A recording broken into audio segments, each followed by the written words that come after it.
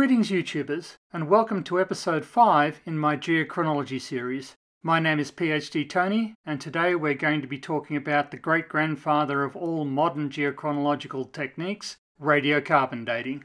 This is the oldest of the radiometric dating techniques, and when it was introduced in 1949, it completely revolutionized our understanding of geological processes and the timescales over which they occur. The prime mover behind its development was a man by the name of Willard Libby, who worked at the University of Chicago. Libby realized that radiocarbon, or carbon-14, would be produced by the spallation of oxygen and nitrogen in the atmosphere due to the impact of cosmic rays. It would then be metabolized by plants and animals within Earth's biosphere.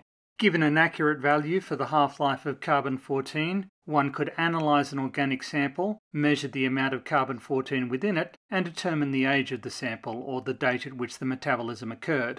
So this technique is more than 70 years old, and throughout that period many tens of thousands of thoroughly qualified academics have dedicated intense effort to improving the theoretical underpinnings and practical applications of this methodology as far as they can.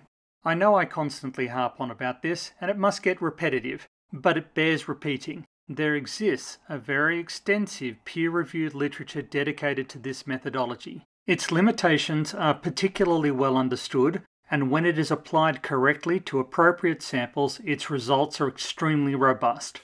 As most of you will have already guessed from the name alone, radiocarbon dating is a particular form of radiometric dating. More specifically, it is a form of cosmogenic isotope dating, because the vast majority of carbon-14 in the Earth system is produced by the impact of cosmic rays. And without so much as a by your leave, as soon as carbon-14 atoms are created, they start undergoing radioactive decay via beta particle emission into nitrogen-14. The half-life of this process is approximately 5,730 years. Which is a lot shorter than the half-lives of the radioactive isotopes used to explore deep geological time, but is still plenty long enough to completely explode young Earth creationism. So let's assume we've got a sample from some organism, and we want to work out when that organism was alive. In order to do that, we need to determine how much carbon-14 is still present in the sample. There are two primary ways of doing this. Shown here is a schematic diagram of a liquid scintillation counter. This machine basically measures the number of photons emitted from a pool of benzene. Those photons are emitted as the sample emits beta particles into the benzene. While great care is taken to shield the apparatus from background radiation, nonetheless it is not possible to completely prevent this from happening, and this limits the accuracy of this particular counting technique. As a result, most modern researchers working in this field use accelerated mass spectrometry, or AMS. A schematic illustration of an AMS machine is given in this slide. The fundamental physical principle underlying this technique is that as a charged particle moves through a magnetic field, the magnetic field will exert a force on the particle that is proportional to the strength of the field and the charge the particle carries. If the charge the particle carries is known, and if the strength of the magnetic field is known, then the acceleration that the particle experiences depends only on the mass of the particle. Thus, particles with different masses but the same charge can be separated from one another because they travel along different trajectories. This is just a pretty simple overview. There are a lot of technicalities that I'm not going to explore.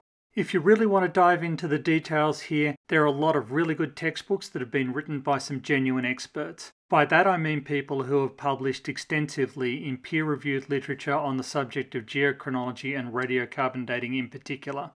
To be perhaps unnecessarily clear on this point, the term expert emphatically does not apply to unhinged and unscrupulous religious apologists who have sacrificed every last scrap of academic rigor, intellectual honesty, and ethical principle in service of the evidence-free delusions of their belief system. Though no particular examples of this class of odious malefactor spring to mind just at the moment. So what shrill, uninformed bleatings erupt from young Earth creationists when they hear the term radiocarbon dating? Well, first of all, they'll go to their old standby. They'll say that we don't know what the carbon-14 to carbon-12 ratio was at the time that the organism was alive because we don't know what the cosmic ray production rate was. And it's true, this might be a problem in some alternate universe where we didn't have tree ring data and other forms of absolute dating. or where we didn't have uranium series dating or other forms of radiometric dating against which we could compare the radiocarbon results. It might also be a problem if we didn't have other cosmogenic isotopes that we could use to reconstruct cosmic ray fluxes, or if we weren't able to reconstruct the paleointensity of Earth's magnetic field from independent data. But in this universe, we can do all of these things, so it's not a problem. We do have tree ring data, and we do have uranium-thorium data from corals, so we can use these observations to identify and correct for fluctuations in carbon-14 productivity. Voila! Calibration of the radiocarbon time series is an important scientific endeavour, and it's been undertaken multiple times in the decades since its development. Yes, there exists a discrepancy between the absolute chronologies and the radiocarbon time series, but for ages less than 30,000 years, this discrepancy is actually extremely systematic, so that once an appropriate calibration correction has been applied to radiocarbon dates, they provide very robust and accurate results. We can use ice core records to obtain time series of the production rates of beryllium-10 and chlorine-36, two other cosmogenic isotopes. The common features between these two productivity curves allow us to reconstruct cosmic ray fluxes, providing an alternative dataset against which we can check our previous results. Another cross-check becomes available from paleointensity data. The strength of Earth's magnetic field influences the settlement of grains inside marine and lake sediments. The degree of ordering of these grains as they settle allows us to reconstruct the strength of the magnetic field at the time that deposition occurred. This gives us another dataset against which we can compare the beryllium-10 and chlorine-36 results from earlier. These intercomparisons confirm the reliability of our reconstructions. Modern calibrations of the radiocarbon time series use all of these datasets, cross-checking results and validating analytical techniques through rigorous and repeated intercomparisons. Calibration of the radiocarbon time series is an ongoing academic exercise, with multiple academics dedicating careers to improving and refining the methodologies involved. The most recent calibration curve prior to this video was released in 2020. But of course, young Earth creationists aren't going to be convinced just because thousands of academics have dedicated years of their lives to improving and refining this methodology. No, they will move on to claiming that radiocarbon dating is fatally flawed because of the possibility of sample contamination.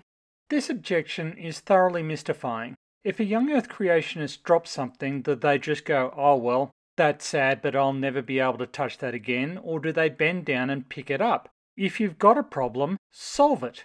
Sample contamination is a big problem and can result in erroneous ages being assigned to samples.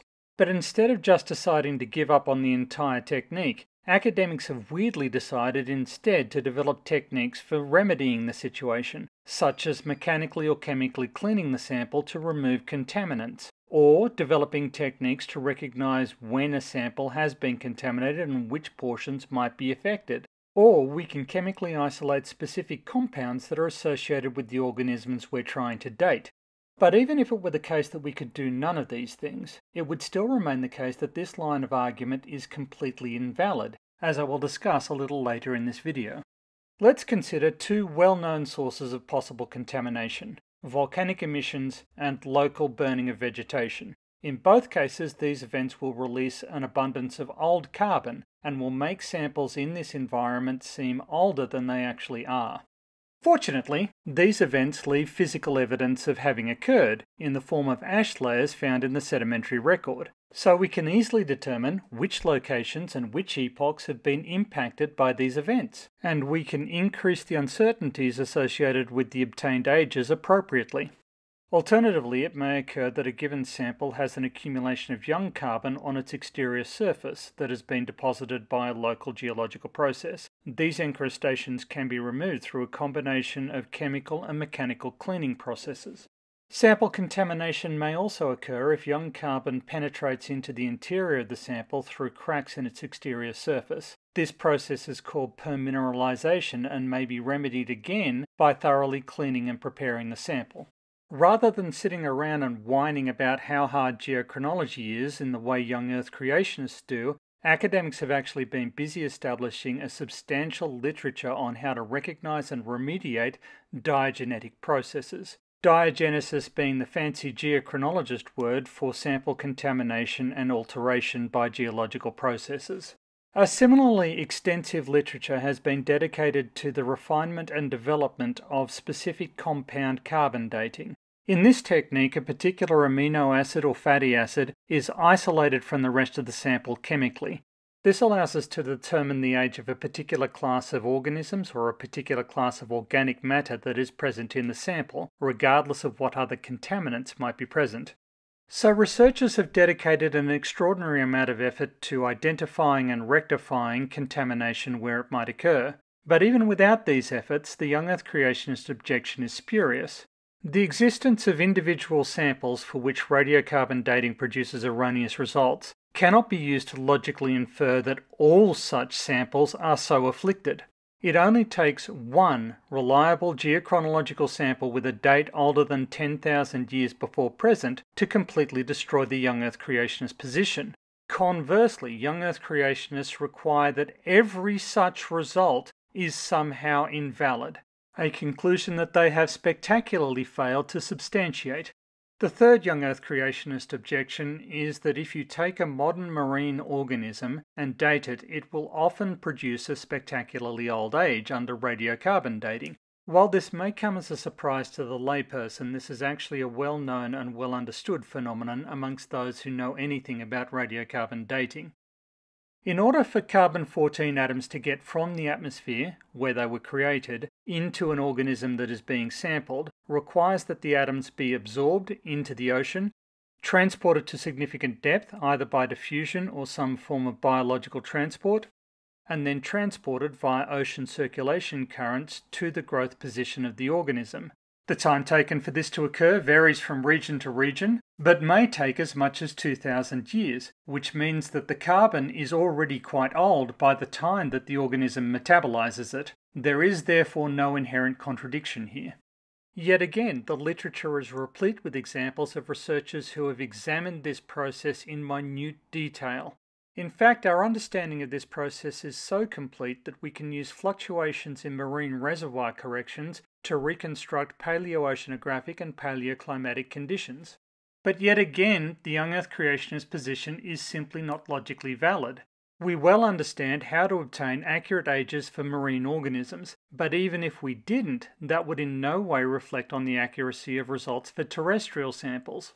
At the time this video is published, the most fashionable young Earth creationist argument against geochronology as a discipline is that some laboratories have reported ages of less than 50,000 years for diamonds and dinosaur bones using radiocarbon dating.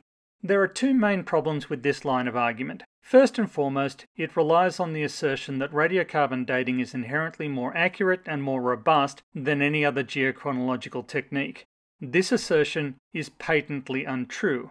But let's assume that it is a valid assertion. In that case, the radiocarbon ages of older than 10,000 years would be valid and would completely destroy the young Earth creationist position. It is an utterly self-defeating line of reasoning. But I guess the more interesting aspect is why did these results occur? And again, much to the disappointment of young Earth creationists, it turns out that we know why this happens. Returning to the point just after a carbon-14 atom has been created in Earth's atmosphere, it will go on to form carbon dioxide and enter Earth's carbon cycle. In the terrestrial branch of that cycle, the carbon-14 atom will end up incorporated inside a plant. The plant may then be grazed by a herbivore, and the herbivore may be predated by a carnivore. Whatever organism the carbon-14 atom ends up in, it is most likely to be liberated from that organism, either by shedding, secretion, excretion, or, on the death of the organism, decomposition. On liberation, the carbon-14 atom may enter the hydrological cycle and be transported through the soil column. It is at this point that processes such as encrustation and permineralization, which we discussed earlier, may occur. The most straightforward explanation for anomalously young radiocarbon results for dinosaur bones and diamonds is that the laboratories involved did not adequately clean their samples. But even if the samples had been thoroughly cleaned, it would not be entirely surprising if there was some carbon-14 still present. For instance, while any microbes present in the sample should have been removed during the cleaning process, they might nonetheless have deposited some carbon-14 in the crystal lattice of the sample. Alternatively, some of the phosphate ions within the sample may be replaced by hydrologically transported carbonate ions, and detectable levels of carbon-14 may be introduced into the sample via this process. As a final option, the carbon-14 in the sample may not have its origins in cosmic rays at all. It might have been created in situ as a result of other radioactive decay processes. The moral of the story is that if you use radiocarbon on samples where it shouldn't be applied, then processes whose effects can normally be neglected suddenly become important, which is why reputable laboratories don't pull this sort of stunt. So that might be where I draw a line under today's video. This is a very superficial treatment of the topic of radiocarbon dating, but as I think I've established, the intricacies of the geochemical and biochemical processes involved in Earth's carbon cycle make radiocarbon dating quite useful, but also quite complicated. Given its inherent complexity, it is no surprise to learn that young Earth creationists have made radiocarbon dating their preferred target for misrepresentation and distortion. In order to undermine their audience's faith in geochronology as a discipline, they present radiocarbon results that any expert would recognize as being utterly invalid, but that their audience has no reason to suspect are completely nonsensical. So the key question to ask whenever anybody presents any sort of observational results that do not accord with accepted science, where was that published and what was the peer review process? So that about wraps it up from me. Thank you so much for watching, I really do appreciate it, and please join me next time when I will be discussing luminescence dating techniques.